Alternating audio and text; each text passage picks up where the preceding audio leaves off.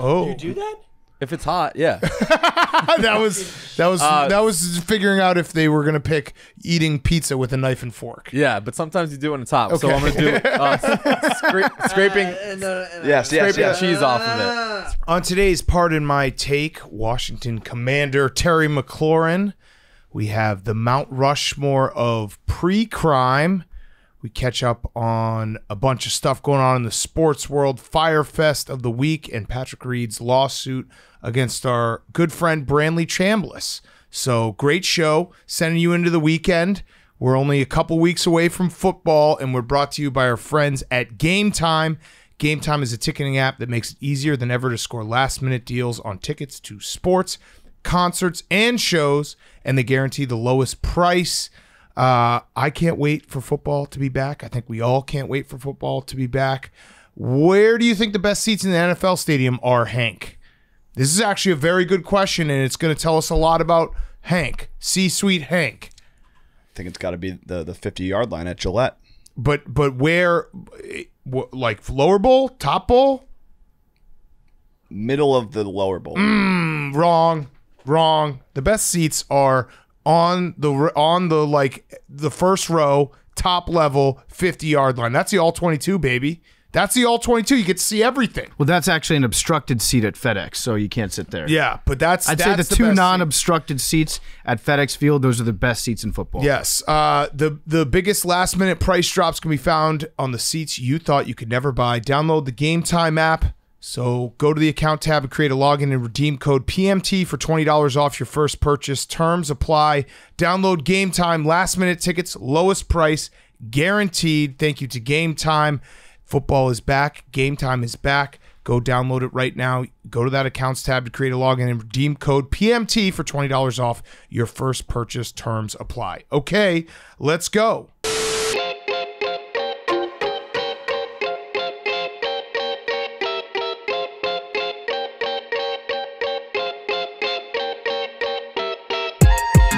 Welcome to Pardon My Take, presented by Game Time, the best place to get tickets. Football is back. Game Time is back. Today is Friday, August 19th. It's November in West Lafayette. A beautiful gray sky coupled with a balmy high of 47 degrees. This is where championships are won and lost. Two Titans prepare to clash in a 60-minute battle of field position. 5-3 Purdue welcomes 3-5 UCLA. It's Big Ten football on CBS, presented by Home Depot. So the rights have been finalized. The Big Ten has they basically have a buffet of sponsorship or television rights. It's going to start with Fox, then it's going to go to CBS 3:30 game, then it's going to have the NBC game late at night.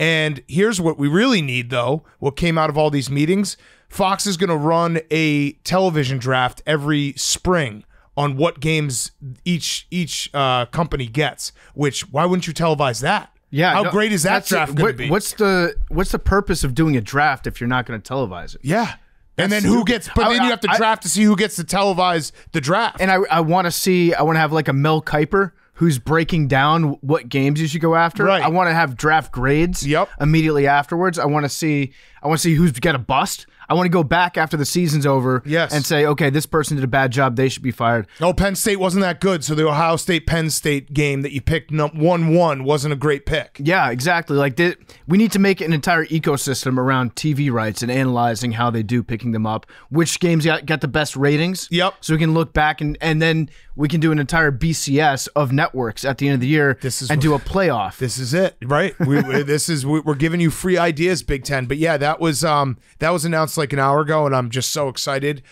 We also have the announcement, or it hasn't been announced, but we think it's going to get announced. Deshaun Watson. It's been announced. It's been announced. So what is the official ruling? 11 game suspension, which translates to roughly like 0.7 games per woman he's assaulted. Right. And then I think the number is like 70.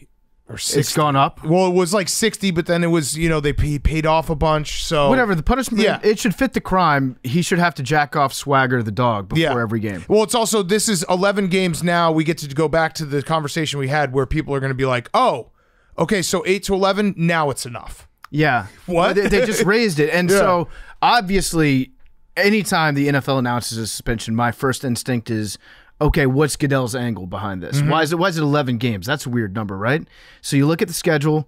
That game that he'd be coming back would be against the Houston Texans. So they have to talk about it all the time throughout the His entire old game team, in the Houston. homecoming. Who Houston was implicated in, aiding and abetting some of these things as well. Yeah. Now, also the second thing I thought, Big Cat, was, wow, that's kind of weird. 11 games. Okay, so yeah, he's come back against Houston. Wait, when does flex scheduling start in the NFL? Yeah, it just so happens starts right on week 11. I don't know if they'd flex this. That would be too transparent, maybe. So, because the Texans aren't going to be good. The Browns might not be good without Deshaun Watson. So if they flex this, it would be quite a move. Yeah. So as long as Deshaun Watson, I think he just promised. He's like, Roger, I swear to God, I won't sexually assault 24 women ever again in the history of my life. Pinky swear. I'm done. Pinky promise. Put a stamp on it. Week 13 Sunday Night Football is Colts at Cowboys. I feel like those are two teams that you don't know how good they'll be. So. Yeah, that's true. Jake burying the Cowboys already. Or I love is he burying the Colts? Oh, the Colts. He might be new burying the quarterback. Colts. You don't know. Matty Ice. Matt Ryan. I'm just saying, if it was like Chiefs-Packers, there was no shot that would get changed. You know what we need to do, by the way? They're not going to take the Dallas Cowboys out. That's true. The Matt Ryan on the Colts thing, next week, maybe on Sunday night, we should just do a big roundtable of like fun facts. This guy's on this team. Yeah, we do. For need to everyone, do that. for all the listeners, for ourselves, where we just go through all the rosters and we're like, fun fact, Julio Jones on the Bucks. Yeah, remember Marquise Goodwin. I think he's on the Seahawks. Yeah, so right? we'll do Isn't that. What we learned? Yeah, we will do that. Everyone come with a couple Bobby fun Wagner, facts. We'll try to wow former each other. Seahawk, now on the who? Yeah, we'll wow each other with some fun facts. So yeah, the Deshaun Watson news came down. There's not a bunch else going on right now. We're in that waiting pattern. We got a good Mount Rushmore coming up. The only other things I wrote down, there was 2 White Sox stories that I wanted to mention real quick. Get your guys' take on. The first, I don't know if you guys saw this, but the fan at the White Sox game that basically was coaching the team, and Tony La Russa denied it. But if you missed the video, a fan was basically in the first row, right behind the on deck circle, and he was screaming to Tony La Russa, put in Adam Engel as a pinch runner. And it was maybe 2 seconds later that Tony La Russa came out and put in Adam Engel as a pinch runner. Hey, Tony! Hey, Tony, run Engel! Get Engel in there! Get Engel!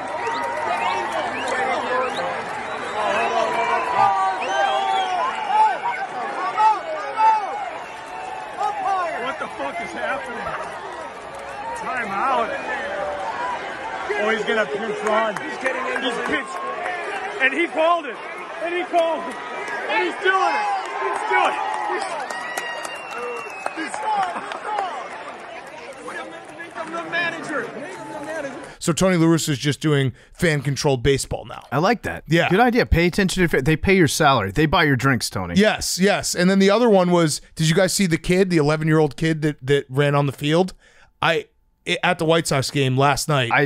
Were you watching this game? No, I saw it. I saw it pop up, and I was like, "Holy shit! Why do more kids not do this?" Yeah, you can't get in trouble. Right.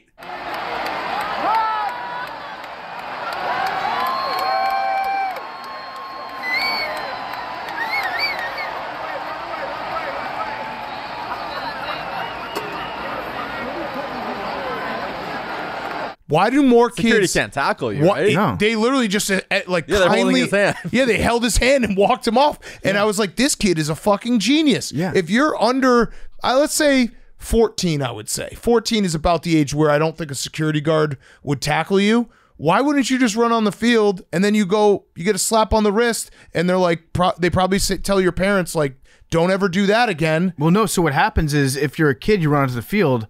Your dad gets to then run on the field to bring you back. You're Yeah. like, sorry, everyone. I'm going to grab my kid. And while he's out there, he gets to say hi to all his heroes. Was that a White Sox game or was it a Royals game like 15 years ago? It was a White Sox against the Royals. Against the Royals, where a father and son went on the field and just beat the fuck out of the first base coach. It was White Sox saving his dad. Yeah, that was. It actually wasn't. I say that every time it comes up. That was a crazy. Yeah, crazy. shirtless, just going to beat the fuck out of the first base coach. Honestly, This though, kid like gets banned.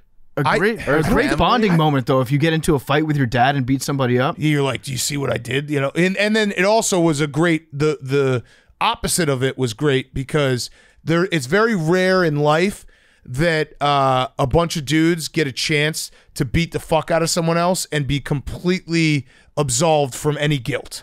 Do you know what I mean? Like that was the rare case where both teams can be like, we can beat the fuck out of these two guys and no one can say anything to us. Yeah, it's like if you happen upon someone who's like committing a crime and they get tackled, like get a couple free shots in. But yeah, they could go over there, stomp them out like Ty Cobb. Right. And like, everyone's like, good. Yeah, they deserved it. It's like one of those spring break videos where like a guy like, you know, hits a girl and then everyone just fucking swarms the guy. It's like, you get free reign on this guy. Yeah, I would like to be a part of a situation like that. I feel like I'd be a good person who would like just stomp on the guy's arm and be like, okay, guys, we don't want to actually hurt him. Yeah. Like, okay, we've sent our message. Stay off the head. A guilt-free no head, no beating. body. Yeah.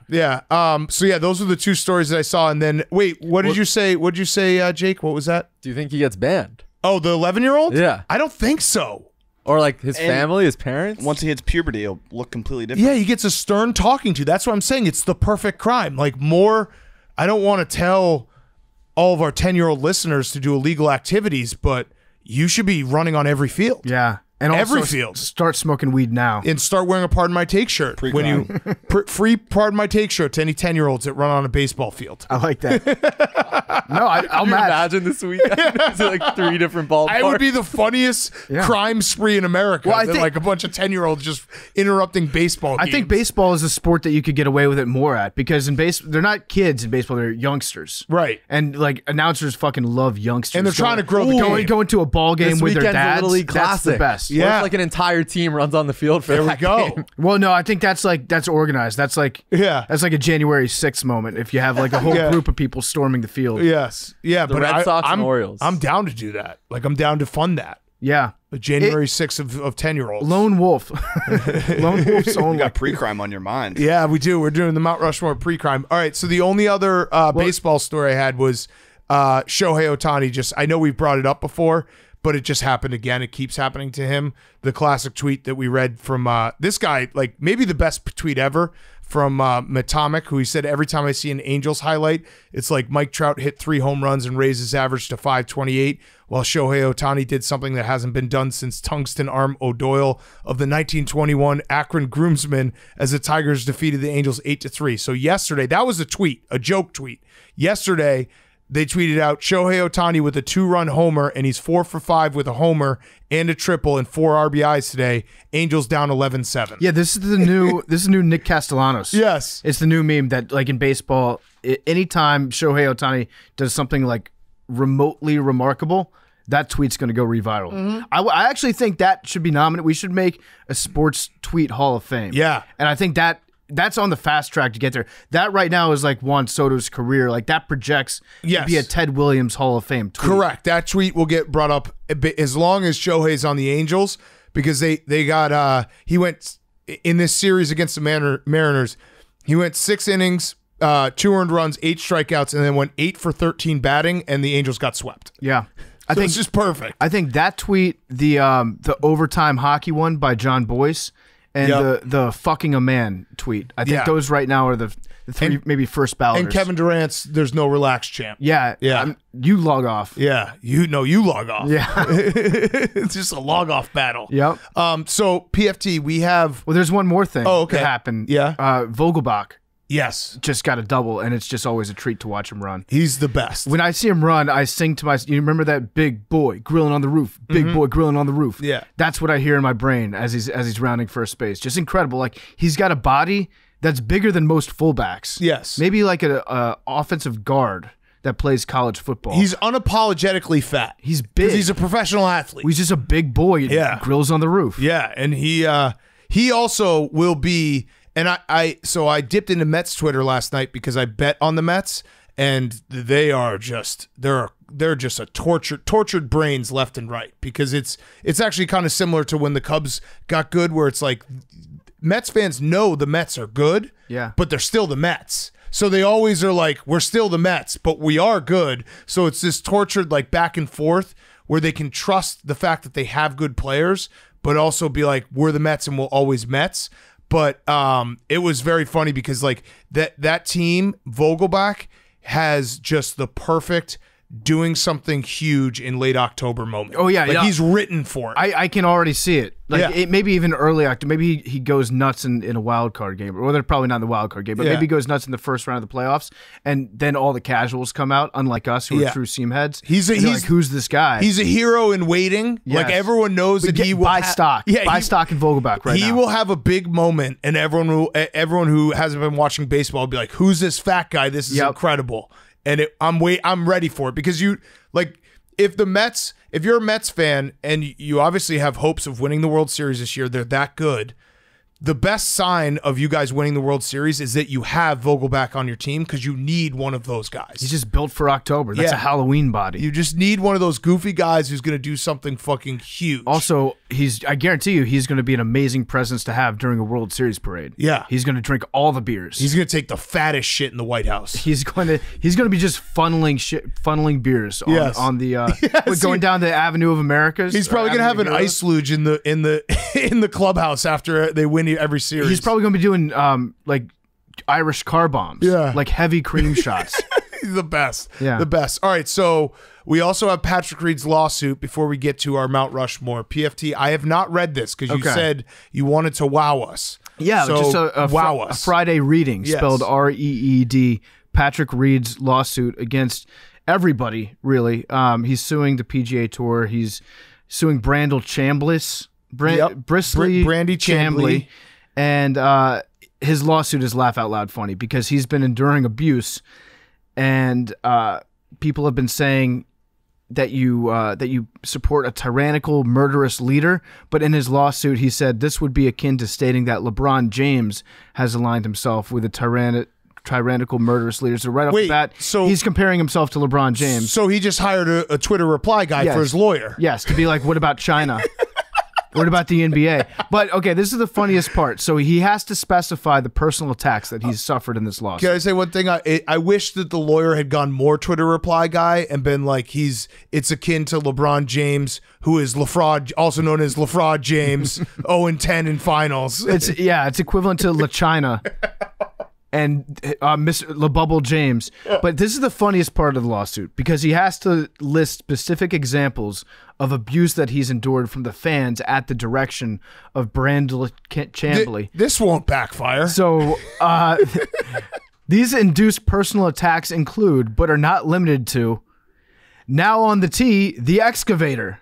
Because he cheats, he digs out of the ground. Okay. You suck. You fucking suck. You jackass. You coward. Shovel. Why don't you dig a grave and bury yourself in it? You piece of shit. No one likes you. Everyone hates you, Reed. Good luck digging yourself out of this one.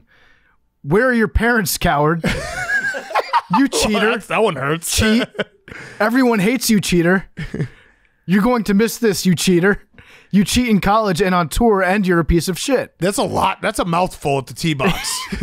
Beat the cheater's ass. Sorry, Webb, for having to play with a cheat. Who did you piss off? Why don't you introduce your children to their grandparents, you ungrateful bitch? Ooh, nice. I like that guy. This is just a sampling of what defendants maliciously and intentionally caused and furthered with actual malice. These personal attacks occur frequently while Mr. Reed is actively preparing to make his golf shot or during the golf shot, much less thereafter as he is walking to his next golf shot, as well as lining up putts and making putts on the green, which putts require a high degree of concentration. Oh, that's so good. I love that he's kept meticulous notes. His wife. His wife has. Yeah, His wife has been standing behind him the whole time, just writing all these insults down. You cheat in college on tour, and you're a piece of shit. That just rolls right off the tongue. I did see one other piece of it. And I want to meet his lawyer because his lawyer, it sounds like he's on Truth Social a lot with the insults he threw in this lawsuit. He also wrote, in this regard, defendant Chamblis, a former professional golfer who fell far short of ever rising to the accomplished level of Mr. Reed and current analyst for Golf Channel. So he just a reminder, Chamblis sucks at golf and Patrick Reed doesn't. That's so awesome. Yeah. I kind of wish that it had some language in the lawsuit of the hole-in-one press release. Do you remember that one? Yeah. Where he's like, what'd he say? It was a strong wind. It was a strong. I made a Reed made a hole-in-one. It took place on the 7th hole, which is playing 181 yards into a slight wind. He hit a 5-iron, which sailed magnificently into a rather strong wind with approximately 5 feet of cut, whereupon it bounced twice. Reed is a very modest individual, and you will have to say that he was bragging, and he doesn't like people who brag. That's pretty much what his lawyer.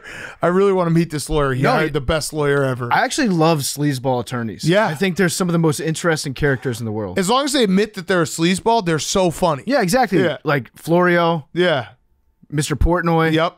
The best Jay sleazeball. Billis. The best sleazeball attorneys. Yes. The best. The ambulance chasers. Fucking hilarious. Like, again, I don't think that's going to have the intended effect for Patrick Reed. I feel like I didn't even know he was called the Excavator, but that's what I'm calling him. But listen, I want to be very clear because we do have a platform much like Brandlee Chamblis has. So I don't want to get sued by Patrick Reed's wife. So I do. I do. Bonk. Whatever you do. I do because it would be great for the show if we got sued. Whatever you do, Big Cat, seriously, this is so that we can get it on the legal record. Do not say now on the T the Excavator to Patrick Reed. Don't tell him he fucking sucks. Don't say good luck digging yourself out of this one. Whatever you do, don't say you cheat in college, you cheat on the tour, and you're a piece of shit to Patrick Reed. Do not say any of those things. But if you could figure out a way to make that into like a chant, that probably works. Don't say it. Don't call him an ungrateful you cheat bitch. in college and you cheat on tour. Don't call Patrick Reed an ungrateful bitch. Whatever. You remember how we asked you guys not to call Bryson Brooks? And you guys definitely didn't call him Brooks more after that.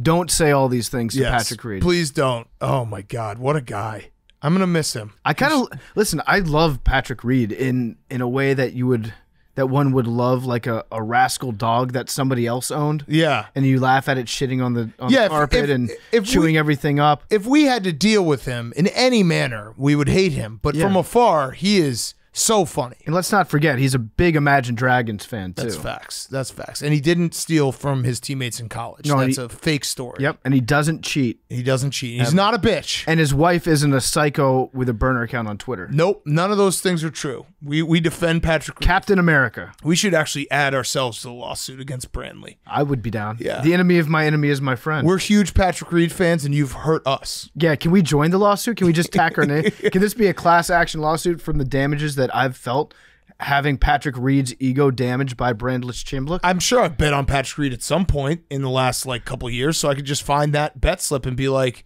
yeah, these insults hurt my wager. That's true. If we had a real scumbag attorney, we could make one of those class action like asbestos commercials. Have you lost a bet betting on Patrick Reed because his feelings were hurt because of very unfair coverage by Brandlee Chamblis? Right. Well, then you are entitled to damages on your behalf. I'm in. Let's do it. And we'll take 75%. We got to get write this fees. Jake, write that down for next time we have Mr. Portnoy on to see if we can sue for that. Okay, anything else in the sports world? Anything else going on? We have more preseason football games. Yanks are back. Walk-off Grand Slam. The Yankees are back. Walk-off Grand Slam. They've won their first game in 6 After weeks. Chapman blew it. Yeah, well. We've talked enough about him on this show. Yes. I was going to say this weekend, be careful of the preseason betting because everyone's just going to bet the overs after it went 13-3. Yeah, I feel like this is going to be just. I'm going to sit out, be smart because I know that I'll just lose my money in September, October, November, December, January, February, March, April, May. But be careful. So I did really well last week with the system of betting on the rookie head coaches in their very first games because they want to win those games. I think the move this weekend is to reverse that and bet against moneyline every rookie coach that won their first preseason game because they got that win under the belt. Now they're like, you know what? I just want to evaluate now. Now they're going to swing back in the other direction. And bet on the Ravens. So that's my system. And obviously bet on the Ravens. Yeah, yes. 21 in a row or something like that. It's insane. It's insane. They're the boys of summer. The real boys of summer. Yeah. Okay, let's get to our Mount Rushmore. It is brought to you by our friends at Coors Light. Summer is full of official events like weddings, graduations, and annual 4th of July barbecues, but everyone knows the best parts of summer are the unofficial ones. This summer, Coors Light is the official beer of everything unofficial, celebrating those moments that truly make summer chill, like betting on the Ravens. There's only one beer out there that's literally made to chill, and that's Coors Light. The mountains on the bottles and cans even turn blue when your beer is cold. That way you always know when it's time to chill. Summer chill starts with Coors Light. Make the most of your summer with a chance to win exclusive chill merch, fun local experiences, even a trip to New York, Chicago, or LA. Enter to win at CoorsLight.com/take. No purchase necessary. Sweepstakes ends 9/19/2022. Game ends 9/6/2022. 50 U.S. states and D.C. 21 plus. Void where prohibited. For rules, visit CoorsLightSummer.com. Celebrate responsibly. Coors Brewing Company, Golden, Colorado. Okay. Who won Mount Rushmore? Thank you to Coors Light, the best beer ever. And Golden, Colorado. I miss you, Golden, Colorado. I miss Colorado. Just I do too. Great state. Recap coming Sunday. Yeah, recap's coming Sunday. Be ready for it. There's a lot of Coors Light being drank, and there's and any fake news that shows me missing any field goals is just that's classic CGI, classic Hank Lockwood. Mm-hmm. I'll wear it. It would be funny. It would be funny if there were a ton of misses, but it would be CGI. Well, also for the record, I just said I was going to make a 45-yarder, and then you guys goaded me into trying a 50-yarder, which I'm not equipped to do. Yeah, in my it was present really state. had to pull your teeth. Mm-hmm. Mm-hmm. Yeah, you'll see. That's a great preview. Okay, Hank is allergic to making anyone look good in his edits. That's what I've realized. What are you gonna say, Billy? Real quick, I didn't Photoshop the fucking making you look fat. 2 Mount Rushmores ago, Chile got its first win of the season. Well, who finished second to Rosillo? I think we go with that. You guys. Oh, crazy. Weird. Well, we won Monday. We won a fucking second place trophy. Okay, all right, so fine. Congrats. You know what, Chili? You guys go first. You guys go first, and you guys decide the order. Perfect. We give them the first. They're like, oh, I don't know. Dude, yeah, this is great power, great responsibility right here. Yeah. We'll go last. Hank can go first. You guys go second. Okay. So there's the Mount Rushmore of pre-crime. Hank. All right, this one might cut deep to some AWLs, but opening bottles with your teeth. Ooh. Oh, dude, that's cool. I do that. It is crazy. It blows my mind. Glass bottles are not supposed to, like, your teeth are your teeth. Those are valuable items of your body. You should not be opening bottles with them. No, in fact, your teeth are your teeth. It's concerning. Okay, it's not for everybody, but if you know how to criminals. No, if you know how to do it properly, it's pretty badass. I would agree with Hank in the fact that there is a screw loose if you do it. Why? Yes. Right. Like some people, I have a friend that would do it. Like, do you have a bottle? I have a bottle opener, and he's like, no, let me do it with my teeth. Yeah, okay, I agree with that. And it's like, why? Oftentimes you If find you yourself without a absolutely bottle have- opener, and then it's a great skill for me to have. But right, my thing is the pre-crime is the people that do it willingly and like for fun. It's cool to watch, but it's also pre-crime. Like if you're just going into your fridge, grabbing a beer, and opening it with your teeth. Pre-crime. I agree with that. Okay. I unnecessarily opening a beer bottle. I with do your this all teeth. the time. I know I'm on this team. I literally do this all the time. I feel a little bad about it. But it's cool, isn't I it? don't think this is a I don't know, pre-crime. Pre-crime's like a little more creepier. That's not like creepy. Well, I mean, embrace debate. You can make your pick when it's time for your team to go. Yeah. All right. Our first pick. We're going to go with owning a snake as a pet. Mm-hmm. Anyone who owns snakes, fucking pre-crime city. You're just waiting. You're just waiting for the snake to just escape in your house and then kill you in your sleep. It's also an animal that will never love you. Right. Why do you want to? You're basically having like, I don't know, a prisoner in your own house that wants to kill you at all times. The biggest bonding moment you have with your pet is to feed it mice to eat. That's so fucked up. No, another bonding moment that you have is when it's trying to kill you and it's wrapping itself around you. Yeah, slowly. Go ahead, Billy. Defend owning a snake. No, there's like they're like cuddling for body warmth because they're cold-blooded and you're warm-blooded. I don't know if that's the truth. That's why they like to like rest on. If you own a snake, I just assume at some point you will commit a crime. It's part of your DNA. You own a snake? I owned a corn snake. And you've never committed a crime. And you are definitely number one in this room for committing a crime. Ooh, What? that's actually a good question. How many crimes? I thought I was a cop. Well, you're a crooked cop. That's what you are. You are. Okay. Owning a snake is definitely a pre-crime. It's bad. Yeah. I don't trust people who own snakes. Can't be around them. Fucked up. And I'm sure there'll be some snake people who reply, and guess what? Your replies go on deaf ears. Well, you know what's crazy is that everybody has visited like one apartment of somebody that has a snake. Yeah. And just one time, and you never go back. Yes. I would appreciate people to tweet me pictures of their cold-blooded pets. I appreciate them. Tweet them at me. Okay. I mean, we're not indicting frogs here. We're Even talking just snakes. like what when people say that's cold-blooded, they say it for a reason. Yes. Yeah. Well, fucked up. there's been a lot of anti-reptile slander. Dates back to the Bible. It's kind of mean. French people being called frogs. Oh, why? Is it why slander or is it yeah, 'cause it's they're facts. It's facts. I just think we shouldn't be judging. We'd still be living in the Garden of Eden if it wasn't for that fucking snake. No, that was that bitch Eve. Yeah. Well, she got corrupted by the snake. Okay. You guys' first pick. Killing small animals. Okay, yeah. That's a I mean, crime. by Yeah, that's- textbook that's a crime. definition. No. That is a crime. That's a I crime. was thinking about that too, but like arson, like if you light a fire as a kid. Yes, No, that's but also a crime. crime. You can like kill. You're allowed to like kill mice and rabbits and stuff. Like that's totally legal. Can you? Are you allowed to kill a mammal for fun? Yeah, you've killed mice, but like take pleasure in it. It's another thing. I know. I set a mouse trap Yeah. I didn't kill it. The trap killed it. But you're allowed to kill mice. That's legal. with your bare hands. So, but you're Yes. saying it's pre-crime. But a rabbit. That's pre-crime. Is this like So some is killing mice and men shit? Is setting up a mousetrap pre-crime? No, But that's killing small animals. Right, but you guys get what I'm saying. What kind I of? don't. Give us a Please, list of the yeah. animals, small animals, Or an that example. you would say. Chipmunks, mice, rabbits. You want to say dogs?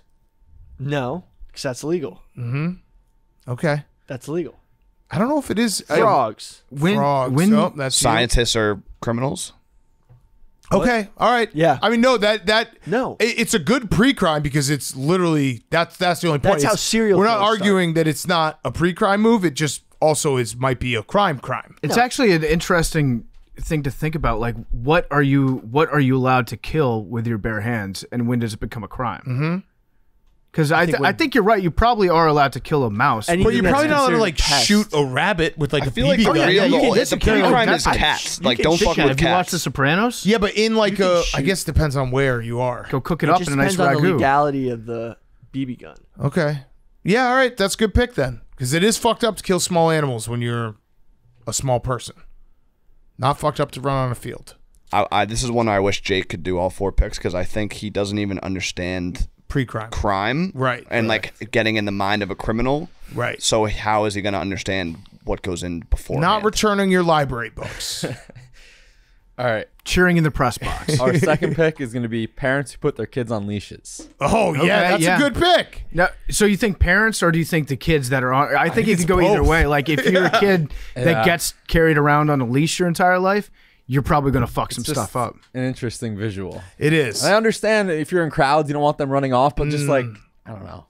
I don't. Yeah, a leash on a kid is fucked up. I think maybe the only exception is if you have like 7 kids Yeah, and they're all, I don't know, 4 or 5 years old, and but then you can do the. I think there's a difference. Putting them on an actual leash is a pre-crime. Doing the rope hold is fine. yeah, you know, like you see the if you kids, have a rope and everybody holds on. Yeah, the rope. like in elementary school, they're walking around the block and everyone's Yes. holding on the rope. Also, just on leash talk, putting a cat on a leash is also a fucked up move. I've seen that a couple times. That's Yeah. a weird one. Putting anything on your cat, really. Yeah. Like clothes, Anything. mittens, Okay. bread That can be cute. Clothes on animals Why don't you is prove cute. it? on a cat. Yeah. Why don't you get a cat then? Maybe I will. Okay.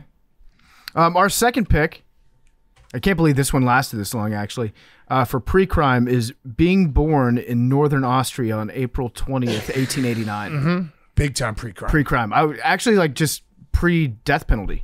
Just kill that baby. Hank, you got it. You found him. Would you kill get that him? baby? It's nature versus nurture.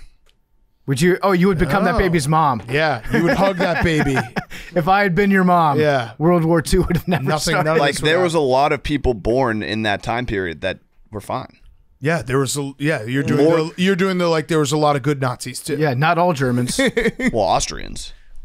Well, yeah. he was I mean, also he went to yeah, Germany. yeah. shortly. But I'm thereafter. saying like there was probably a lot of people born on April 20th that day that did not turn out to be. That's collateral damage. Let's just though. say, in terms of like like the percentage ROI is probably on more of. Yeah, there's probably more per square capita of criminals in different places than that place. but ROI on that date in that place is very bad. Right. That's true. Yeah. Yeah, if we're just doing the math here, if this is the trolley problem, Maybe You gotta maybe, bomb that hospital. Maybe someone had like 10 kids, but that's not gonna. Yeah, it stick. doesn't kind of. The H man kind of outweighs all of the people born that wait, day. Billy's about to do something incredibly smart. What were you saying? No, come on. Come now on, you have to Billy. say it. We're You on had- a show. You had the shit. You have to say it. He commanded crimes No, Billy. my No, God. no. I didn't Okay, think it you was gonna don't be have that to bad. say it. You don't have to say it. Okay. I didn't. No, I didn't think it was gonna be that bad No. either. That was really bad. Okay, Hank. Coaching a youth women's basketball team without having a daughter on the team. Good Okay. one. I think that goes for any gender sports. too. Yeah. Yeah. Without. Yeah, like even. What's even No, but like crazier? there's pre-crime. there's players that used to play that are like come back to start or whatever. But if- volunteer. So, what's the worst? Like if you're the pre-crime? head coach of a Yeah. any really 18 or under girl women's team, and you have no relation to anyone on the team, I think that's you could crazy. you could do it as like a high school basketball High coach. school. High school is fine. High school and yeah. JV is fine, but like doing if you're the little league coach and you don't have a kid on the team, that's fucked. Unless you're a former professional athlete and you're coaching, that can be kind of cool. Where Yeah. you're just like trying to get all your aggression out. I mean, it's not cool, but it's still like not as creepy. But you would have had to have had. I think I can give even a little bit of a pass if you had a kid on the team and say little league for example, your kid's now 14, but you kept on like that. I might be like, okay, I guess you're just hanging on. But to have no relation to the team, pre-crime. Yeah, I'm gonna say that if you're like a youth women's gymnastics coach and you don't have a daughter, you should automatically go to jail. 100%. Like Without you a know how doubt. fucked up you have to be a gymnastics coach in general. Yep. Or dance coach. Yeah. Yeah. Okay, Billy, you got another profound thought after you just tried to absolve Hitler No, of all his that's not, wrongdoings? don't say that. That's not what I was saying. Larry Nassar was not that bad of a guy. Yeah. Okay, here we go. Stop. Hank, your next one. Opening an offshore banking account. That is a crime. No, it's not a No, crime. it's not a crime. Definitely not a crime. But it's something you do before a crime. Not necessarily. Okay, We're after a crime. okay, so it is. Why would you Hank open is right. Why would you open an offshore banking account, Big Hank Cat? is right. Why would you open an offshore Hank is banking right, account? but it's kind of a cool pre-crime you because it have means a- you're just going to have a lot of money. No, I do not. Does anybody in this room have an offshore? I bank used account? to back in the day when gambling wasn't Yeah. legalized. I used to have to go to Western Union to send Yep. my paycheck to Aruba. offshore Ka-ching. accounts. Thank you. Sounds like crime. That sounds exactly like crime. Well, I didn't Sounds have like an you account. needed to Yeah, that open the sounds- account so yes. you could No, I commit didn't have the an crime account. of I would have to gambling. send the money. You guys are now talking about like busting people for tax evasion. I with mean, pre-crime. that's crime. I'm not talking about busting people. He's right. Max is I'm one of those talking about 87,000 IRS If you're agents gonna that just got again, hired. Big Cat literally proved the point. Gambling was illegal. He wanted to gamble, which was at the time a crime. So he had to open an offshore bank account before he could commit the I didn't crime open of the gambling. account. There wasn't an account. I had to send it to an account. Right. Yeah. But right, if you're No, if you're opening an account, then you got that's big Look, money, and it's I- like you're trying to avoid taxes or you're trying to wash money. I'm gonna agree with Hank. Like if one of us walked in and was like, "Hey, just open up a new Swiss account," you'd be like, "Huh?" Yeah. What are you doing with Yeah, that? right. No, I'm that's going fair. to That's a hide good money, pick. which That's is a good crime. pick. That's a good Yeah, pick. you know who else had a Swiss banking account, Hank? So thank you for feeding into mine. All right, next pick. Good picks, guys. I'm just saying, there's a lot of people born that day. Okay, so this one is we're gonna do interacting with porn stars online, whether it be the comments section or buying them like gifts off their Amazon gift lists. Yeah. Big time pre-crime. Yeah, there's a bunch of things that fall into this one. The Amazon gift wish list thing is just bizarre. Retweeting porn stars online is fucking weird. It's like, I want other people to see this porn too. Liking porn tweets is also very strange. And then replying and be like, show feet, baby. Yeah. That's all of the above. Or like, you look really hot today. Remember that red sweater guy from the debates? Ken Bone? Ken Bone. Well, no, he just was No, into pregnant Former porn. takey presenter. Yes, former takey presenter. He was just into prego porn. The Amazon gift lists are just wild. It's like, I'm going to buy my favorite porn star like a vacuum cleaner for her house, and hopefully she'll fuck me. One of the saddest things I've ever seen, this kind of goes in the same direction. There's this girl that I knew in college, and she was nice. She had a boyfriend, and she had a friend that was just always around her and creeping on her, and he bought her a vibrator. Oof. Just to be like, hey, I think that like this is a very sexually healthy thing for you to have. And he was just the biggest simp in the world. Yeah. It's like ultimate simp behavior. Yes, Is yes. buying something. Never buy a woman anything is the moral of my story. That was Stephen Che. His brain is broken.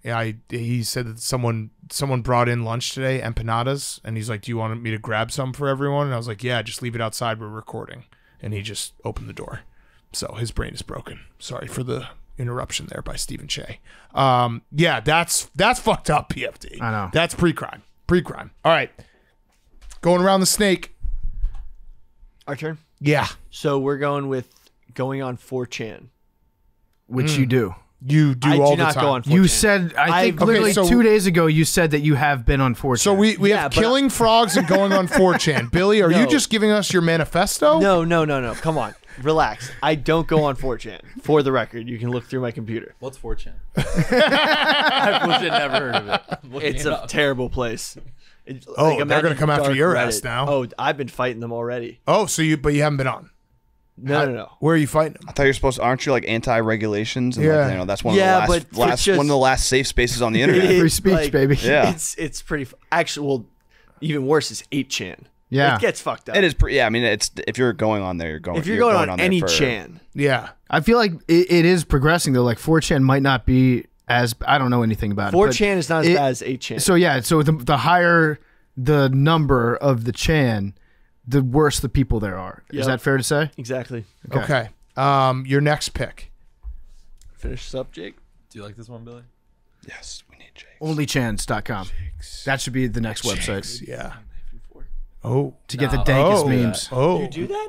If it's hot, yeah. that was figuring out if they were gonna pick eating pizza with a knife and fork. Yeah, but sometimes you do when it's hot. So Okay. I'm gonna do scraping Yes, scraping cheese off of it. Scraping cheese off pizza. Scraping cheese off. Drinking straight tequila. Okay. What? Okay, both Wait, yeah, are just bad give him picks. 5 slots. I'll get you What? guys get both those picks. Those are so bad. I'm not afraid that of is the so picks People whatsoever. do that If you're every gonna- single day. Yeah. If you're gonna scrape the cheese off, why are you ordering the Jake, pizza? you're the king of like watching your Yeah, figure then and go like eat making. pizza. I want to eat something bad, but I don't want to eat too bad, so I'm gonna scrape the cheese off. Like Is that that's right up your By alley. the way, pizza. the fact that Billy makes all these 4chan comments and then immediately like scraping cheese off pizza, that sounds like some deep state like Hillary Clinton Pizzagate Yeah. shit that you guys are. What does that mean, scraping cheese off pizza? like Billy? Like just taking the cheese off the pizza? before eating it, you just eat the dough and some leftover sauce. Okay, and then also you get like a drinking mozzarella stick. drinking tequila, which Yeah, is order a like not mozzarella even stick. close to pre-crime. So taking a shot of tequila. No, taking a shot of tequila, no chaser, no nothing, just Not- drinking tequila. Just taking a shot of straight. tequila. Is So I You did you never had good tequila. yeah. So ever. in your eyes, like Kenny Chesney is Hitler then. Yeah. This is of all your 23-year-old takes, this might be your most 23-year-old take to be like tequila, gross. No, I drink tequila. What? The thing is, I've been told it's a pre-crime when I do it. Wait, By who? Did you go with Jake? No. I just was like, wait. So in your mind, you drink tequila. I had to think of something quickly because Jake was about to scrape cheese off pizza. You crushed it. Yeah. You got Lie. He said that before. He Yes. said tequila before the pizza. Yeah, thing. that's true. That Lie. is. Okay, so those are your last 2 picks. Good job, guys. We'll give you 5 picks on this one. Okay, PFT, our last pick. Okay, our last pick is adult autograph seekers. Mm-hmm. We've seen them recently at Bill's training camp Yes, when they were Hank. just I like don't know. throwing shit Yes, onto the Hank. field, especially the ones that show up with their suitcases filled with stuff and they run their operation like Oliver Twist and they send their little orphans out to go get autographs and bring them back.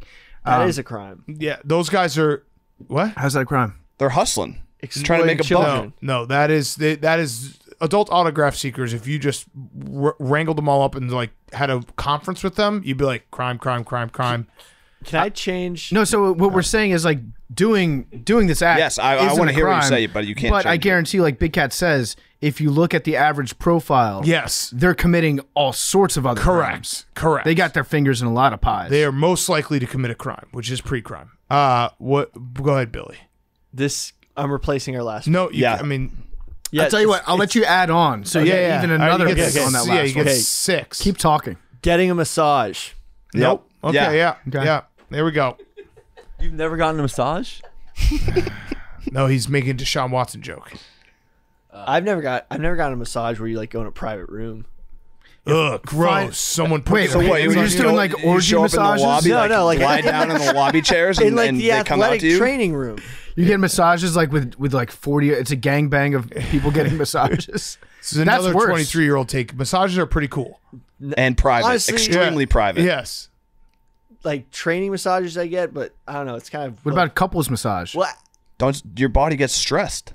I know it was kind of I don't know. You're like a muscle This guy. is Isn't, I love you, Billy, because this is like I'm Like, just why are getting you to going watch to a like room? what your idea of like alpha and tough is so funny because it's like you're gonna I don't think you're gonna write I was making the Deshaun Watson joke. you're gonna write us a letter when you're our age and be like, I'm sorry. Somebody, Like everything you guys are right. Like getting massages, pretty nice. I I know tequila, that it's nice. nice, but like pre-crime. I literally told Billy that yesterday. I was like, right now, when you're my age, you're gonna look back at yourself and be like, wow, I didn't know it all. Yeah, no, I knew nothing. I knew nothing. Yeah. Yeah. But no, I get the joke. There are some people that have replied to me when I talk about Deshaun Watson, be like, "What have you ever been to a massage parlor, man? You ever got a rub and tug?" It's like, no, I haven't. I literally have not. yeah. If someone's going to get like massages constantly, it's kind of weird. Agreed. I would say like literally I'm happens not constantly. defending Deshaun Watson. What he did was fucked up, but again, there is far more athletes, especially like Right, in football the players that training room. need Yeah. massages. Well, in the training room, there's like nothing Deshaun wrong. Watson is the outlier of like scumbags that like fucked I- like and- was an asshole, but like there's a lot of athletes that like When was massages the last are time you had a good. massage? But that's also like that. I'm not a training athlete. Like if I was working my muscles and like Every time I've I've probably Theragunned gotten myself. I've probably gotten 5 massages in my life. Every time I've gotten one, I've been like, I should do that more because I feel fucking way better. Like my neck isn't stiff, my shoulders don't feel like they're holding everything. And like- it's standard practice for athletes. yeah. I should get more massages. I used to get deep tissue massages all the time when There we I go. played baseball Look in at- college. I'm a little surprised that you haven't actually. Wow, Batgirl! How good of an I'm saying. athlete were you? Let's go, Batgirl! I got massages in the training room Oh wow! in front of everybody. Wow! But like, I got massages, just not. so they knew alone you in weren't the room. gay. I think it's fine. Like getting massages is a completely normal thing to do. Correct. But if you become a massage guy that Yeah. gets them all the time, that is weird. I agree with that. Yeah. Okay. Well, you have 6 Batgirl, picks. sounds like you were a pretty good college athlete. 1 year college baseball, How many dingers? 3 dingers. Damn. I was the Matt Stairs of college baseball. Oh hell yes! Pinch hitter who only tried to hit bombs. I love it. That's fucking. I like that. All right. You guys have 6 picks. Do you want to add a 7th? Yeah, Okay. Go ahead. downloading Tor browser. Okay. Which you probably also have done. I I've never even heard of that. Where did you? You always talk find about out the about deep that? web, Billy. You're a deep web guy. This is great. Do you have another one? Can you have another one? So we always joke around with Billy about how every time he talks, he incriminates himself, even when like if we're interrogating We're him talking about about something. pre-crimes. In this one, it's explicitly pre-crime, and you just keep listing things that you have done. Yes. I've never downloaded Tor How do you know what it is? because I know what it's used for. How? To get to the Silk Road, because I watched the documentary. I think you have downloaded encrypted browsers. No, You're Mr. DuckGo. Yeah, like Yeah. if you're telling me you haven't bought steroids off one of these websites, I'm calling bullshit. I haven't. Okay.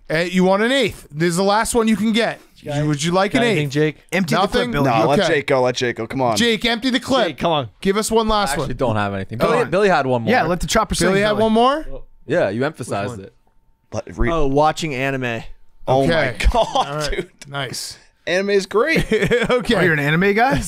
Dragon Ball Z. I mean, it's like, it's entertain. It's a show. Yeah. Like it's a form of show. I've never Huge gotten into overlap it. of 4chan and anime. Yeah. Yeah, I don't think I've ever watched an anime.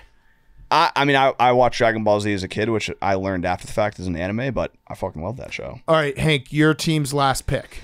We're gonna go with eating fish for lunch in the office. Ooh. Okay.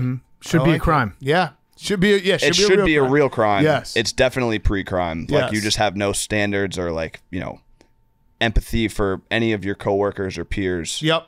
Yep. and you're likely to commit a crime afterwards. What about like a fried fish sandwich that you order from, I don't know, Popeyes or something? Filet fish. That's not as bad. Yeah, no, you're talking tuna fish. You're talking- talking like actual fish, salmon, I'd like say- heated up. I'd say Yeah. tuna salad's okay. Yeah, but tuna salad's salad's fine. okay. anything in the microwave. Yep. Sushi's fine, right? Sushi's Sushi's fine. fine. Yep. Yep. Hot Yeah, I would say fish. like if you order something from Popeyes, yeah, but like if you're getting McDonald's filet of fish for lunch, That's kind of pre-crime. Could be Catholic. Yeah. Yeah. Which could also be pre-crime. Correct? Yep. Okay. Anything we missed? Anything we missed? I had wearing socks during sex. That's just a weird thing that I feel like I don't know. There's something going on there. Like Billy, do you do that? Intentionally wearing Yeah, socks. like, Yeah, because I'm not going to sometimes take it off just my happens. socks. Yeah, but like sometimes you're just Yeah, just being like, I'm going to keep my socks on because we're having sex. You know That's who a does weird that? move. Who? Nelly. Ooh. Nelly says, like, when Nelly's fucking, it's only the socks and the chain that Yeah. stays on. Getting really into clowns Or being a clown. or being a clown. John Wayne Gacy. Yeah. Owning more than 2 cats. I had. Yep. Listening to Insane Clown Posse. I don't know. You're not a ninja. You're not a juggalo. No. Billy I'm not. Yeah. ICP is definitely pre-crime. I think ICP, the juggalo community, they get a bad rap. I Yeah, think they they're do. very positive. They're welcoming. Yeah, they're very welcoming. I think you need to open your. We should send Billy to Gathering of the Juggalos. That would go well. Jeez. Yeah. Buying low top black Air Force Ones. Yep, I agree. That was a good Yeah. one. That's definitely pre-crime. High tops are fine. The people whose entire personality is that they really go all out at Christmas time. Pre-crime. Ignoring a dog when it's trying to be friendly to you, Eddie. Eddie. If a dog comes up and like snuggles and you just completely act like the dog's not there, Yeah. jail. Yeah. Being coached by Urban Meyer. Yeah, that's Yeah, good. yeah. Oh, damn, that's a great one. Whose pick was that? I asked for like we should think of an Aaron Hernandez one and memes sent out back. That was a Damn, great that's a pick great by memes. pick. I can't Great believe pick. you iced him out. Great If you're pick. a guy and you get your nipples pierced, Yeah. Yeah. You guys are kink shamers. Doing baby talk to like animals that you don't own, like you're not your pet. Your significant other. Or your significant other. Baby talk, Publicly. definitely. Yeah. Yeah. Public baby talk. Wait. what if you see a dog? If Whitey was in here and I went up to Whitey and go, "Who's a good boy?"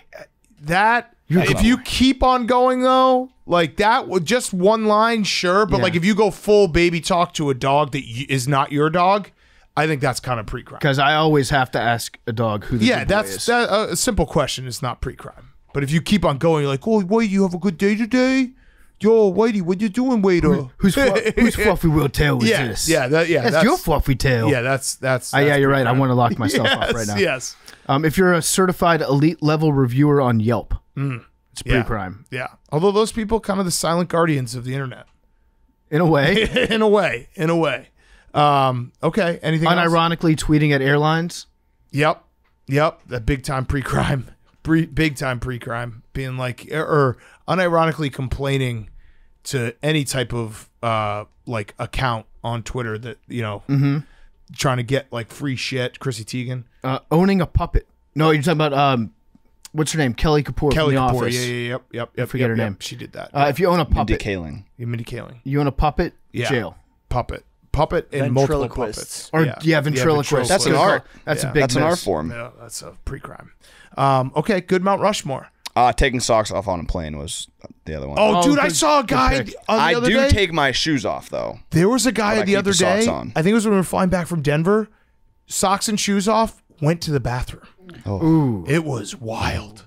I was like, "What is going on?" I do. I think the Chicago guys did something, and I was defending. I do take my shoes off because I fall asleep. Flight over And- 3 hours, I think. Yeah, like I always fall asleep, and for whatever reason, it's easier to fall asleep with your shoes off. Yeah. I don't like that. I don't like that move. I think a long distance flight, you can take your shoes. I think off. shoes But like stay that's on. you're saying your socks are like my socks are clean. I don't know. I'm just not a foot guy. Maybe if I could see if you brought slippers onto a plane, you change into your slippers. Just like put something over your feet. Socks. Yeah. I mean, I understand. That's- I understand how yes, illogical what correct. I'm saying Socks. is, but there's just something to me about seeing somebody in socks on a plane where I'm like, Yeah. I wish they had some more fabric on there. Okay, let's get to Terry McLaurin, Washington Commanders wide receiver. Before we do that, PFT, you had a quick word from one of our sponsors. Yeah, before we get to Scary Terry, he's presented by Sling TV. It's college football season, which means that you need Sling TV, where you can watch unbeatable college football coverage starting at just $35 a month. Get everything you love about college football. The rivalries, the marching bands, the bowl games, the theme songs, conference power rankings, all of it with Sling. Plus, Sling has all the big games on the biggest channels like ESPN, The Deuce, ESPN3, SEC Network, ACC Network, Fox, and, that's right, the Big Ten Network, USC versus Purdue. You're going to get it on Sling for all the best prices. And the best part is, getting Sling is easy. It's easy to set up, even easier to use. You can stream on any device, record up to 50 hours with included DVR space. Plus, you won't get locked into a long-term contract. So if you're looking for the perfect place to spend your Saturdays, you need to take a look at Sling, where you can get everything you love about college football for the best price. Check out sling.com for special offers. Sling, the live TV you love for a price you'll love. Try Sling out today. And now here he is, future Super Bowl champion, Terry McLaurin. Okay, we now welcome on a very special guest, wide receiver from the Washington Commanders, Terry McLaurin. Terry, thank you for joining us. We appreciate it. I know you probably are sick of talking about it, but I have to start with a congratulations for your new contract. Appreciate that. $71 million. What? I know it's a lame question to ask, but I think everyone kind of loves to think like, what would happen if I had, that if I put ink to paper on a contract like that? What was that? What was that feeling like? And did you buy anything really cool? Man, it was crazy to sign that contract and to finally hear from my agent like the deal was done. So I don't think a lot of people can appreciate how far that process, like how far you get to that actual signing the contract. There's so much that goes into that. And so to be able to have that done and to be like, dang, like my family I could take care of my family. I could take care of my future family. I can do more in my community.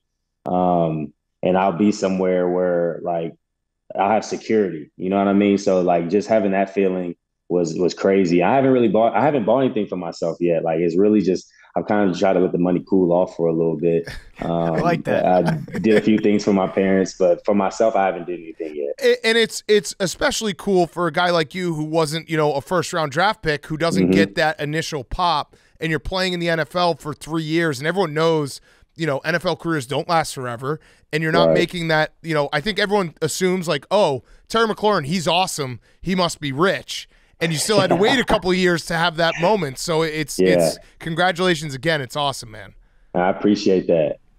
Yeah, it was well deserved, beyond well deserved. So I'm a Washington Commanders fan. I used to be a Redskins fan. Then for a while I was a football team fan. So I appreciate everything that you've done on the field these last few years. It's been fun to watch. Are you still getting used to the new team name?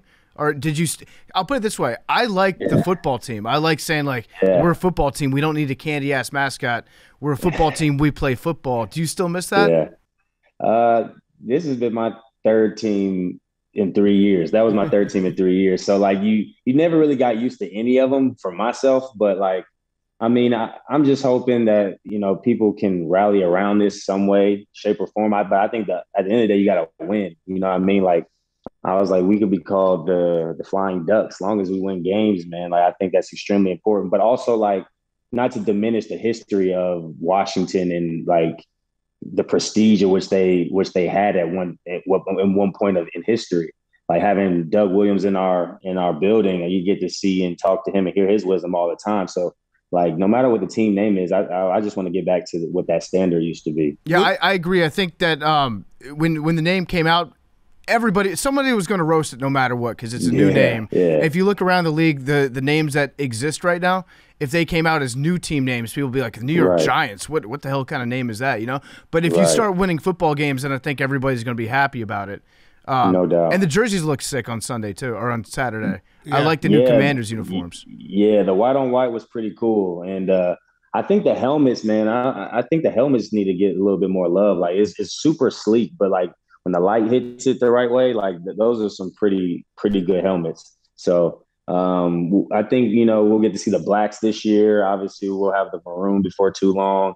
So, I think the colors will be really good for us. Is it true? Like, look good, feel good, play good. Like I do a lot of my gambling on uniforms. Like how if someone drops a crazy new uniform and it's like, this looks great. I mean, I remember the Oregon versus Auburn in the national championship. I didn't win, but Oregon's uniform was like, they can't lose in these.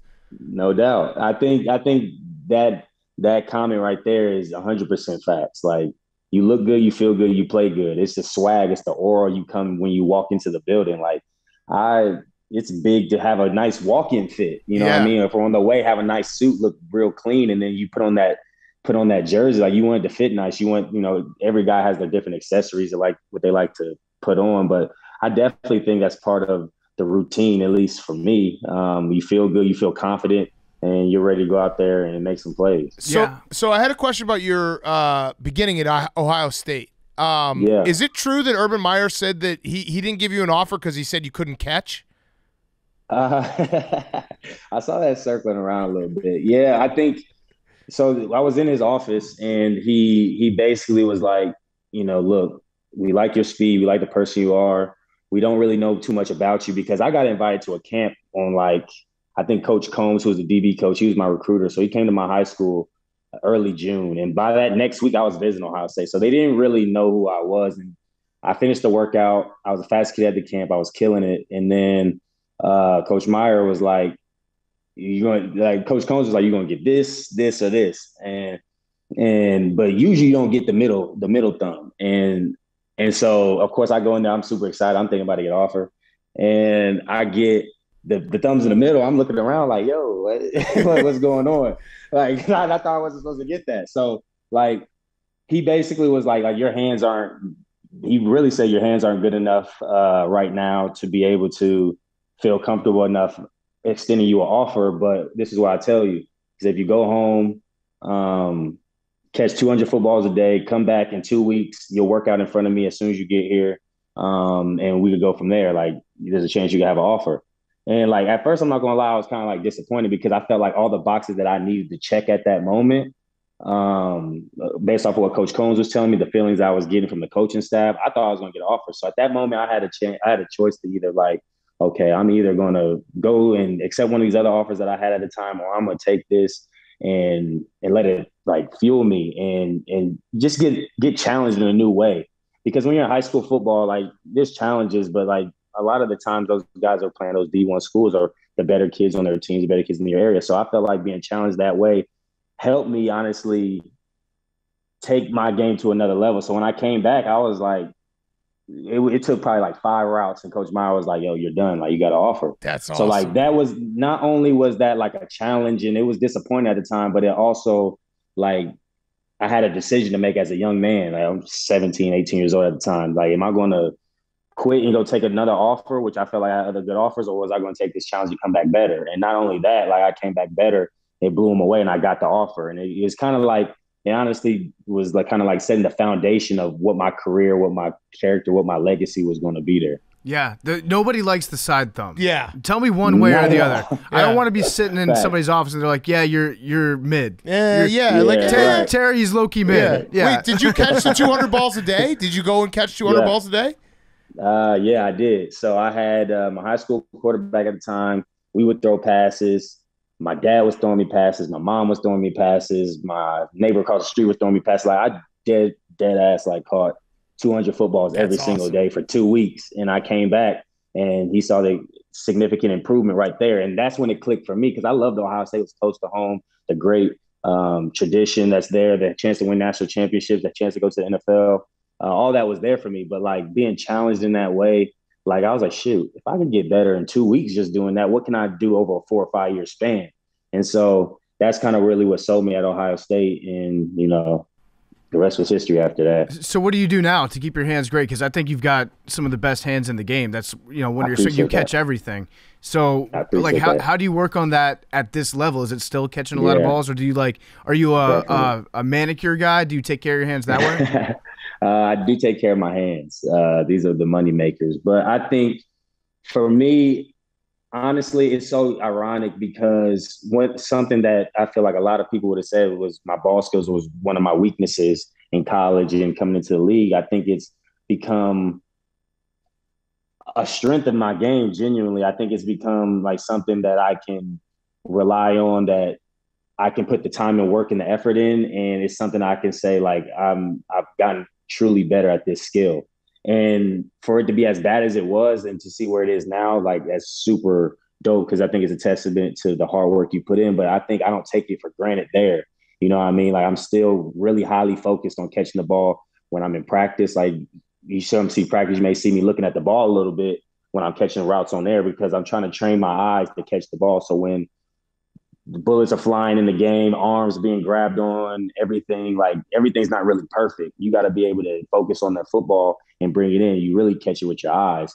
So you'll still see me catching the jugs. I think when I catch the jugs, I think the jugs drill is a great drill, genuinely, just to catch and tuck the ball. But I think where things took a turn for me for the better with my ball skills was when I went to Ohio State and we started developing like jugs drills. So I would put like, I don't know if you've seen the tackle dummy that the D linemen use. I would put that about 10 yards away of the jugs machine and I would knock it out with my hand so the thing would tip over to the side and then the person would shoot the jugs ball. I'd catch it and I'd let the bag hit my hands.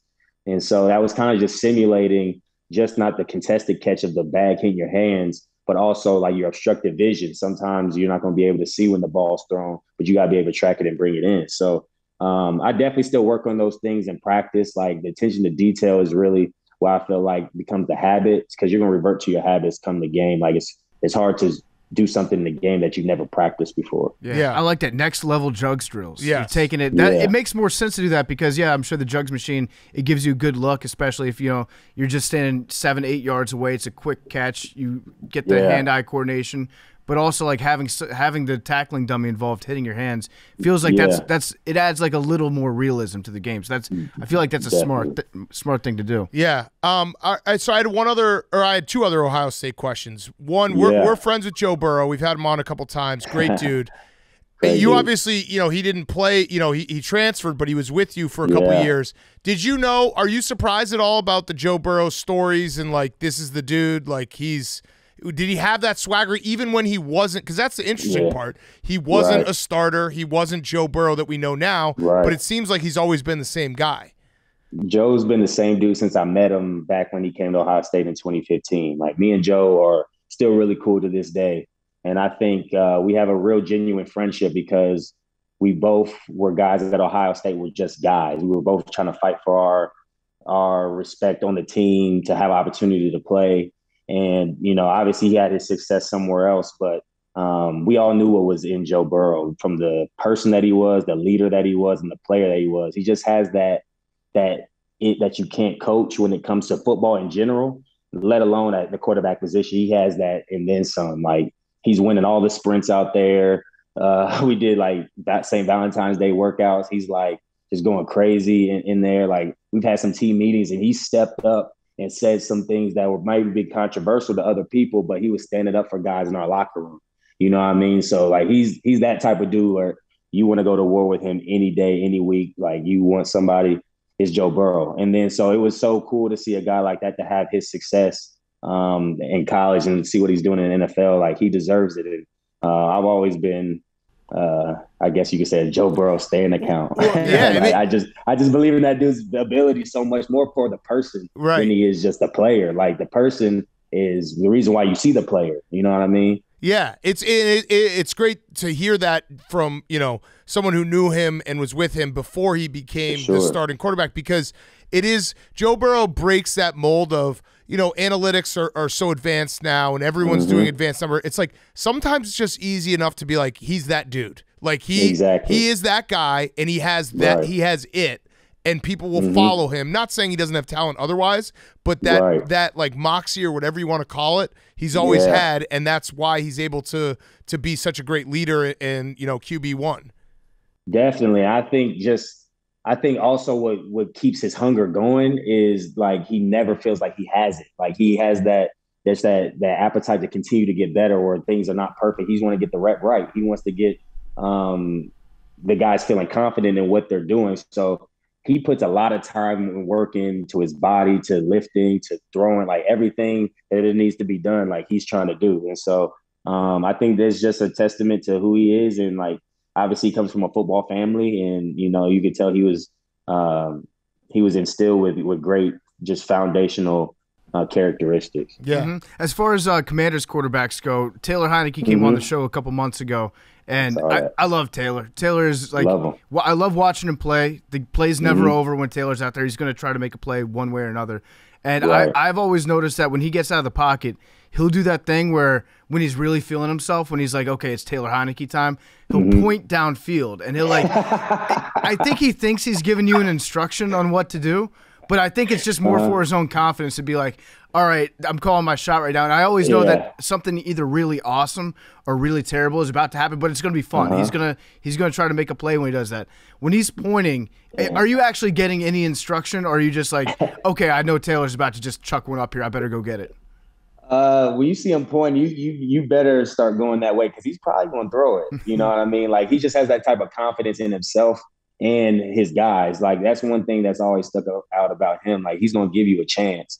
You know what I mean? And I think he's definitely obviously wanted to continue to improve on himself and his decisions and things like that. Like he never wanted to put the team in a tough position, but he believes in him and he believes in his guys. And something about that, when you see that in a quarterback, like I'm telling you, just galvanizes people. You know what I mean? So just from day one, you know, meet him in when we played Tampa a few years ago in the playoffs, like he's just played with a incredible spirit that is you don't really find that in too many quarterbacks in the league at all. Yeah, he loves diving for the pylon too. You better seal your blocks around the edge when he's like within 15 yards because he's going to put that football right on the pylon. Yeah. Yes, that's a fact. So I'm also a Badger, and you broke my heart. I mean, Ohio State always beats Wisconsin, but I had one specific moment, 2017 Big Ten championship game. We were there. Yeah. I know when Wisconsin takes a step up in class and has to play in Ohio State, there's a little bit of a difference in athleticism on the field. You had the 84-yard touchdown to start the game. Were you like, I'm just so much faster than these dudes? Like, it's not even fair? Because that's how I felt watching it. I was like, it's not fair. Yeah. Like, this is what I say about Ohio State. Like, we definitely take pride in trying to have the best players and recruiting. Like, that's one of the top things that Coach Meyer and Coach Day always talk about is just recruiting. You can't do anything without the players. But, like, we knew going into the Wisconsin games, like, especially playing at Camp Randall, they were going to be tough. They were going to be like, you better bring your toughness. Like Coach Mick, the strength coach, was like, bring your toughness to that game because you never really know what can happen in those kind of games. I think that game fell into our favor where we got to play a style of ball that was in favor of us. Like we got to really dictate the line of scrimmage. We got to get the ball on the edge to our playmakers.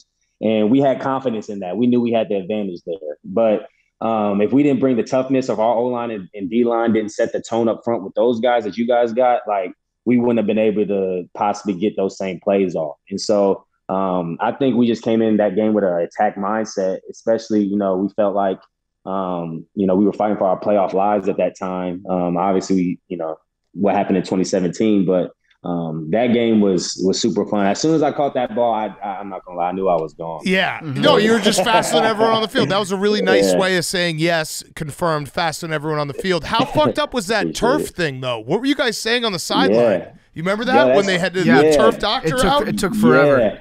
Yeah, when the dude came out with the bucket and the turf hat came up. Yes. Like, that threw everybody off because, like, when you're so locked in that, I feel like that game was like we were just hot. You know what I mean? Everything was rolling for us. And stuff like that could kind of throw off your momentum a little bit. So we were just trying to stay locked in on the sideline and make sure, like, whenever this happens, we got to keep our intensity up because, like I said, with Wisconsin teams, the games are never really over. Yeah, that's a nice way of saying you always win. Yeah, I appreciate that. I feel like in a moment like that where the game's just being indefinitely delayed, that's got to take its toll on Coach Meyer too. Like he's probably on the sidelines doing the thing where he puts his hands on his knees. He's like hyperventilating, about to throw up because there's not enough football happening. Yeah, the Maryland game. Remember the Maryland game? Were you worried about him? Which Maryland game? Well, I think you were there. I want to say 2018 or 2017. When he started collapsing on the sideline because you guys were going to lose to Maryland. That he might have actually been. No, I know what you're saying. But I think it was more because of Maryland. Yeah, Maryland. Nah, like Coach Meyer is a super intense coach. Like every play is like you can win or lose on every play. Like that's how he treats it. That's kind of how. We thought like any play can help win or lose you the game. You got to be locked in on your assignment. So I think everything you saw was like his genuine reaction of, either frustration or he was excited for one of us making a play or he was, just stressed out, making sure everybody was, doing their job from coaches and the players. Yeah. Just a little fun stat that you can maybe bring back to the locker room here. You probably don't know this. It's something that we had to dig up with the help of a friend at Stathole Sports. Carson Wentz, your new quarterback, people forget, by the way, he got 2 MVP votes. He's a good player. Right. In exactly 73-degree weather, Carson Wentz is the #1 quarterback of all time in yards per attempt. So you got to have something like you got to check your weather app on Sundays. Yeah. If it's 73 degrees outside, start Terry McLaurin on your fantasy team, number one. Nah, And just let him I know. like Be that like, stat. hey, this is your zone, Carson. Go off. Yeah, we love playing in comfortable weather. We'll play any weather, but like when you see it sunny, like most receivers, I think for the most part maybe check the weather, because like you see a rainy game, it's like, all right, I gotta change the way I maybe catch the ball and things like that. When you see sunny, it's like, oh yeah, everything that we've been practicing all week is up. Yeah, you know what I mean? Like there's a chance we can run that, because when the weather's good, everything feels great, but like it just makes things sometimes a little harder when it's rainy, but you still got to execute. What about snow? Because we always think that snow helps offense, right? Because you get to where you're going, the defender doesn't. Yeah, I've never played in a snow game in 4 years, Wow. so I can't quite speak on that yet. There's maybe been a little drizzle in Green Bay. Green Bay, bro,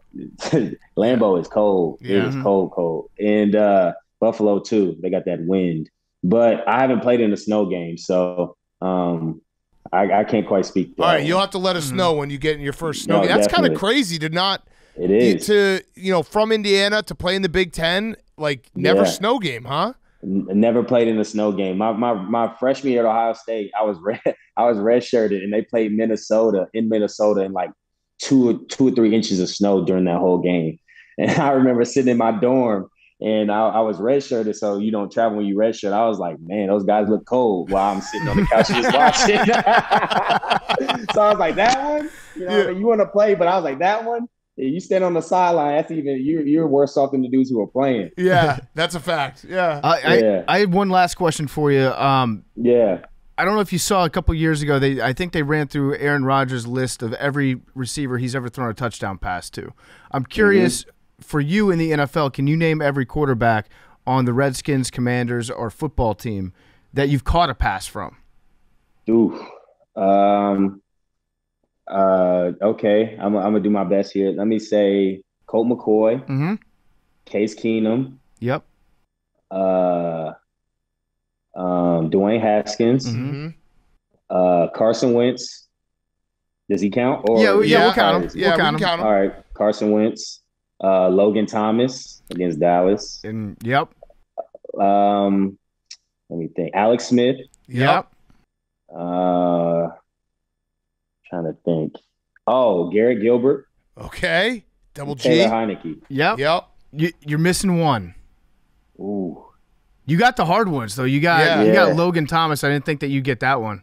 Garrett Gilbert. That was a weird game, huh? Yeah, that was crazy. He came in on a Wednesday. Yeah. He came in on a Wednesday. It was like, he's the quarterback for this week. And we were like, all right. What happens? Like how do you develop rapport with a guy over 24 hours? Man, like you just hope that the preparation you put in during the week is going to work out. You know what I mean? I think that's the cool thing about football. Like at this level, you make it make sense. You know what I mean? Like, because like you can't come in an interview after this. Yeah, I only had 2 hours to practice with this dude. Yeah, people take that into consideration, but it's still a win-loss business. So you kind of got to go in with that mentality, and you just hope the quarterback is on that same page. And Garrett was great. Like he was talking with me throughout that whole week, and we got to connect on the deep ball. So that was pretty cool. Got to add him to the list. Yeah. And there's one more. Kyle Allen was the last one. Kyle Allen. Yeah. Kyle Allen. Caught a touchdown from him. My guy. Yeah. I did against Dallas. Yeah. Yeah. Shout out to Kyle. Don't get mad if I didn't name it. All right, my last question is the rowback question. Use promo code TAKE. You get 20% off your first purchase. RHOBACK.com. Use code TAKE. 20% off your first purchase. Q-Zips, polos, hoodies. Terry, this has been a lot of fun. We appreciate it. You're a recurring guest now, so you have to come on whenever we ask. You have to come on. You have to drop everything. But my last question was $71 million, very cool. Was it kind of cooler, though, to be a 91 in Madden and a top 10 wide receiver? Because I'd imagine that's pretty fucking cool as well.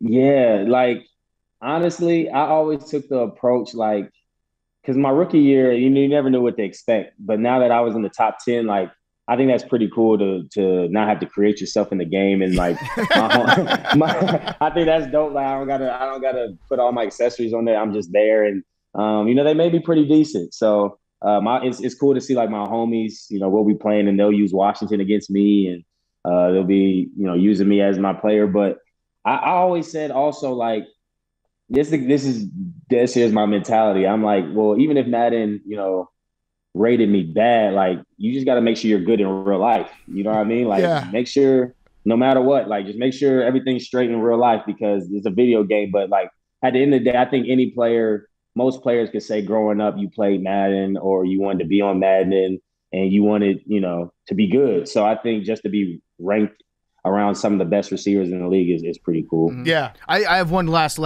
thing before you go. Yeah, for sure. New receiver, Jahan Dotson on the team. Yeah. I love him. I think he seems like an awesome, genuine dude.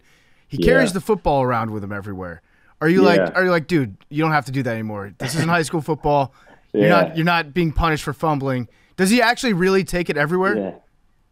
So when I first met him out in California, when we were throwing with Carson right after I signed my contract, he had the football with him. So I was like, okay, that's true. But I didn't say nothing. You know what I mean? I'm like, that's interesting. That's just his thing. Like I'm a big, if that's your ritual, if that's your routine, do your routine. Like, that's you. But I haven't seen it since then. Like I haven't seen it in the building. I haven't seen it in camp and things like that. So I don't know if it's like, he hasn't had any issues dropping the ball. So whatever he's doing is working. Does he have better hands than you? If you were to say like who's got better hands? I think we have to see how he does in the game first. Yeah. You know what I mean? But I think just naturally catching the ball, he definitely just has a natural ball skill ability. Like he makes some pretty easy catches that look really easy and natural. He has you could tell he has a good feel of playing the receiver position as a rookie and how to catch the ball, how to position himself, to use late hands and some of the tactics that you don't really learn until you're a vet, you know what I mean? Or you had a great mentor. So I'm interested to see what it's looking like when the games come through this year because I've definitely noticed you can be great in practice and you can come out and have a few drops in the game. So, but so far he's been great, man. I think it's going to be really cool to see how he can help us this year with his ability to be able to play the inside receiver, outside receiver. It's going to be fun for him. Yeah, I love it. Well, thank you so much, Terry. We really appreciate your time. Best of luck this year. Congrats again on everything, and you'll be back on. So we're gonna we'll call on you when you have a big game. Yeah, like when you guys make the Super Bowl this year, you have to come on Part of My Take for that person. Friday's episode. Yes. When the Washington Commanders are playing the Super Bowl. We had to do that show live if that happens. Done. Let's do it. Done. Okay, you drive a hard bargain, Terry. Yes. For sure. All right. For sure. Thanks so much, man. I appreciate you guys, man. Yeah. Thank you. Appreciate it. Future Super Bowl champion Terry McLaurin is brought to you by Barstool Bites and the Part of My Cheesesteak.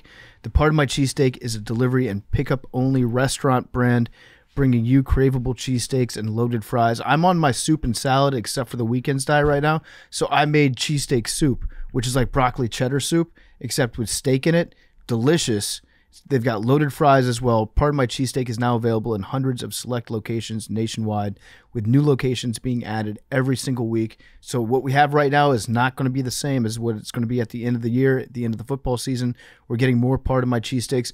I think we're eating Part of My Cheesesteak when we're watching football, right? Mm-hmm. That they seem to me like they go hand in hand. You'll see us eating it all the time.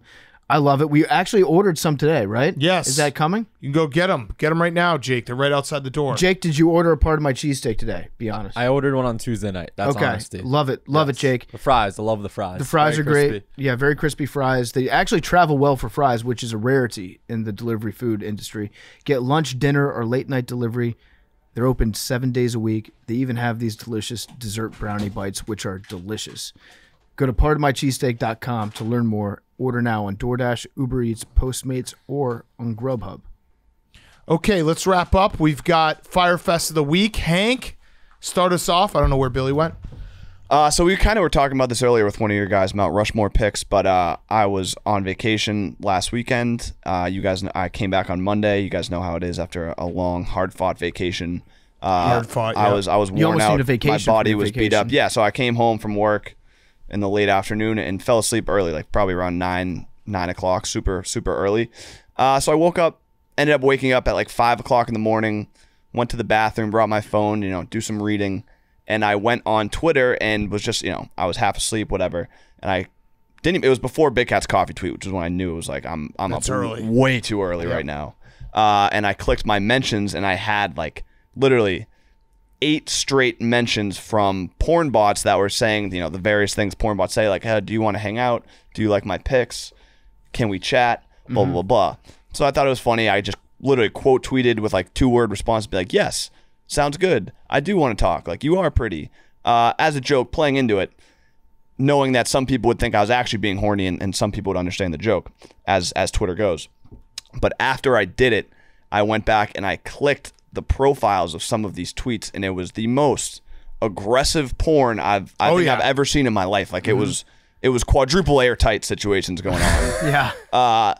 So I was like, I don't want to be slinging smut at 6 o'clock in the morning. Like, everyone's gonna wake up and click these profiles and be like, what the fuck am I seeing? So I deleted it, and then people on the internet think they caught me like being horny in that I did it and for some reason got caught doing something and deleted it. So for like the last 2 days, I've had people sending me the screenshots being like, why'd you delete this? What's going on? What the fuck? You're like, bonk, bonk, bonk, whatever.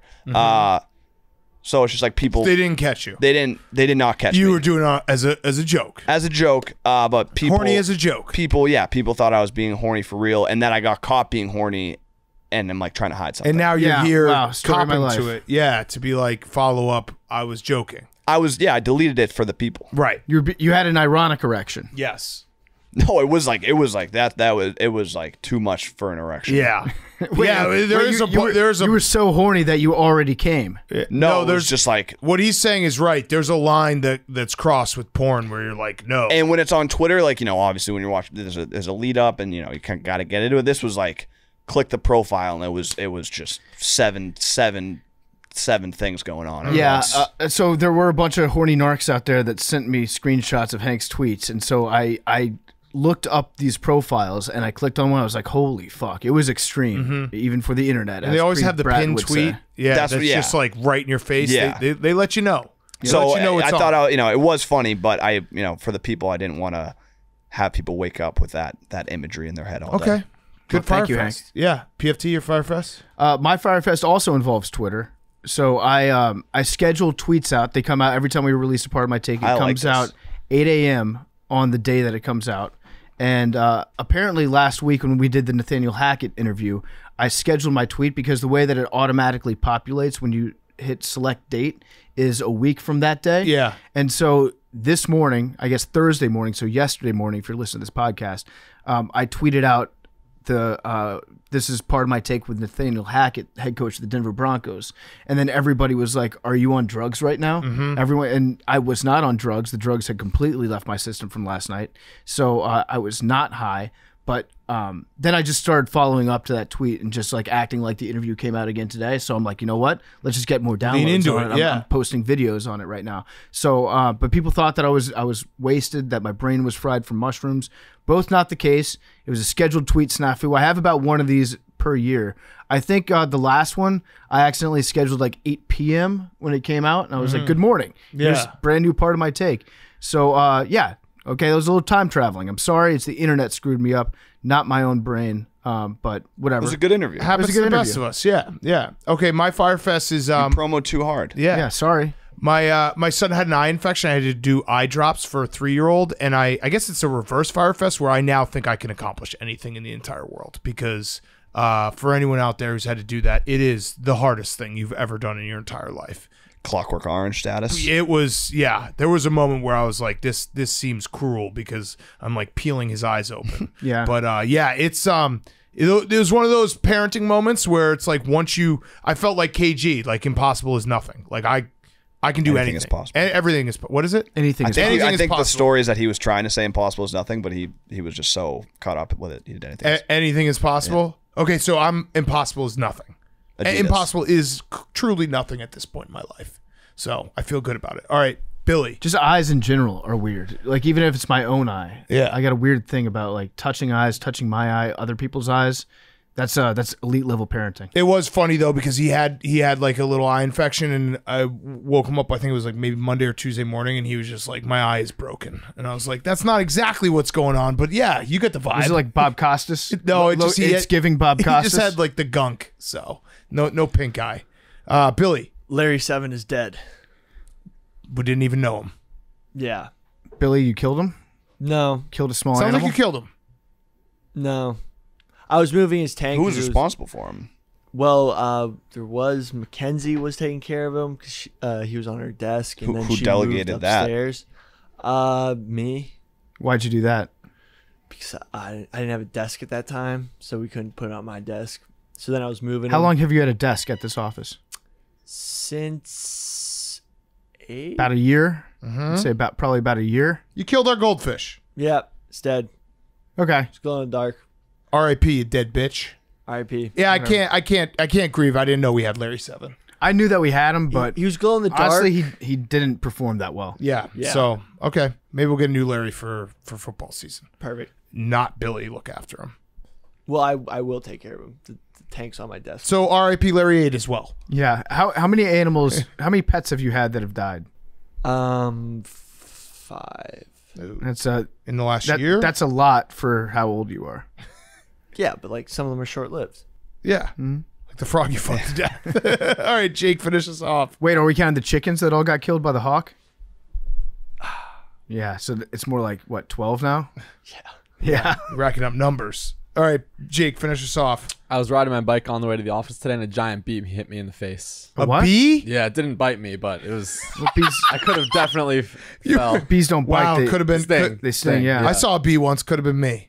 Yep. That's crazy. Was it It a hit Well, it you was like the speed. Like I was going pretty fast. It was an e-bike, and the bee just. So you got in a car crash, basically. with a bee. Jake got in a car crash with a bee. Wait, so on a bike. You killed the bee. No, I don't think so. Did you check on it? Did you No, I was moving too quick. make an audible noise? I was just like, whoa. How do you know it was a bee? I could see the yellow and black. Got it. Wow. Yeah. Great eyesight. Damn. That's pretty fucking sick. Yeah, so I'm okay. I'm here to tell the story. Jake's glasses were just the windshield wipers. No, I mean that's Yeah, it may have saved my life. that's the most deadly encounter that you can have, a single hornet. Yeah, exactly. Yeah. Right. There we go. High speed crash. All right. Numbers. 6'9". 27. Hank, you 28. still haven't gotten it. I have not. 6. 52. By the way, I do have the Batgirl? most wins. 56. I do have the most wins because I won on 21 once. You suspect. I remember I came back from Vegas. I said 21 and I won. I don't, but I'll believe you.